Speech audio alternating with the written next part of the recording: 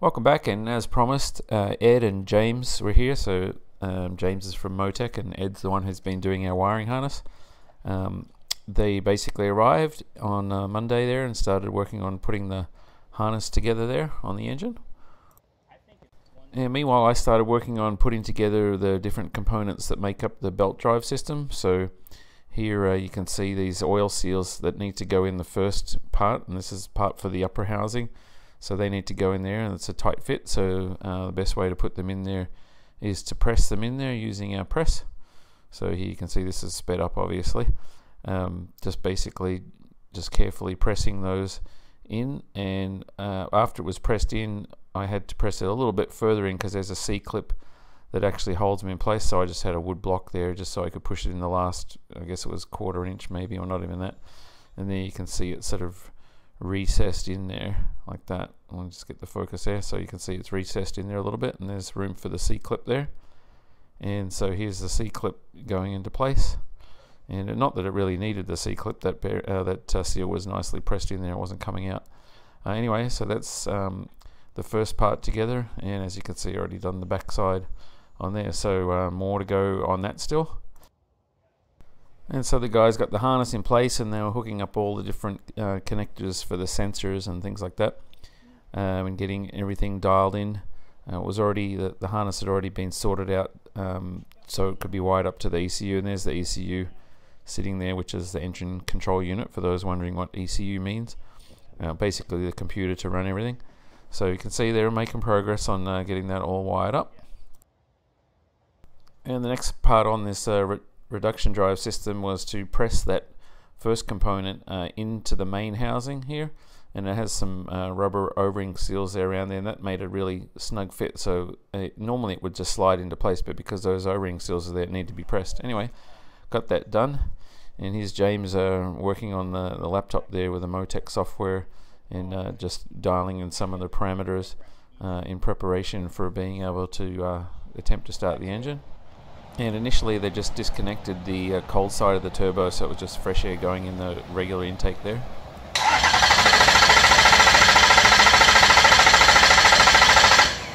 And there was a bunch more attempts, and I'll just sort of shorten it up for you. And ultimately we ran the battery down a little bit, picked up another battery real quick, and then we go from here.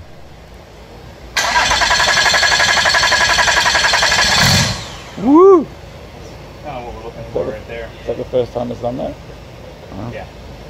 You caught the first one. Wow, lucky.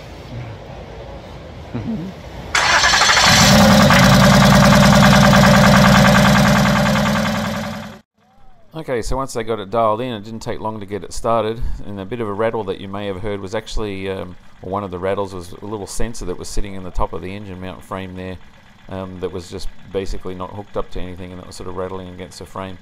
Anyway, so the next step now is to see if we can get it up to the dyno, bench dyno, and get it all tuned in and set up for, run under load, and with the proper program in there, and just obviously test how much horsepower and torque that it's making. So that's going to be the next step. So pretty happy with how this is turning out. Finally, it's taken a long time to get this engine sorted out, but the last couple of months was dialing in the turbo system and all that sort of stuff, and getting all the plumbing done. But just keep persevering, and we've made it this far, so we just keep going on now, and I'll see where we get to.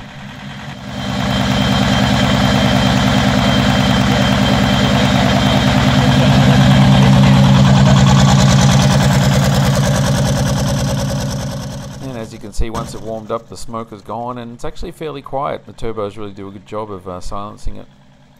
So back to the belt drive, you can see you got that center section all pressed in there, and the blue stuff there, that's the grease that we're using to lubricate the bearings and stuff. So I was using that to help it slide in. You see I've got that fitting in there, which is where the oil transfers through for the governor control for the prop, because it goes in through there and then through the shaft out to the governor. So now you can see I've got the actual next bearing race pushed in there, or the main housing for the bearing that's pushed in there. So next step tomorrow is to put that bearing in there, and then I've got to put the one in the other side here, and then starting to close that out and be able to put the shaft through it. And if that wasn't enough progress for you, Jeff was all ready now to bond the roof onto the fuselage. So there you can see there's a whole bunch of high sol that's just sort of been mixed up and just sort of lay it on there on where the flange is there of the back part, or the part of the aft bulkhead, and so that just gets all spread out there, or with a trowel like you've seen before when we bonded stuff into place.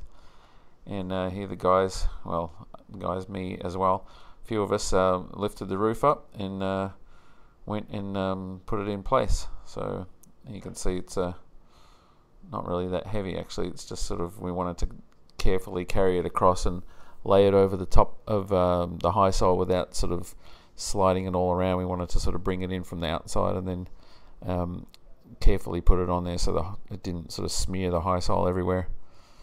So anyway, this is what happened. This is how we did it.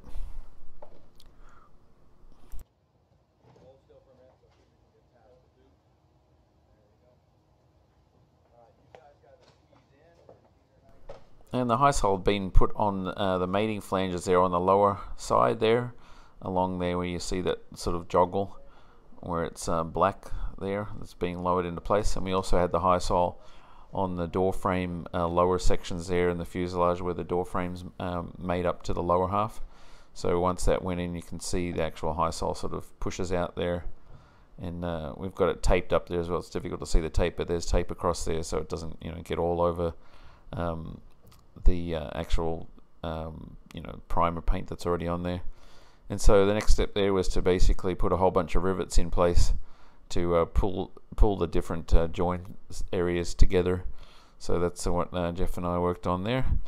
So anyway, the roof is now bonded on, and so it's not coming off. So the next step here now, I think, is inner door frames to be bonded into place, and then it'll be the windshield, and then it'll be the keel, or maybe the keel and then the windshield. Anyway, there's a few steps.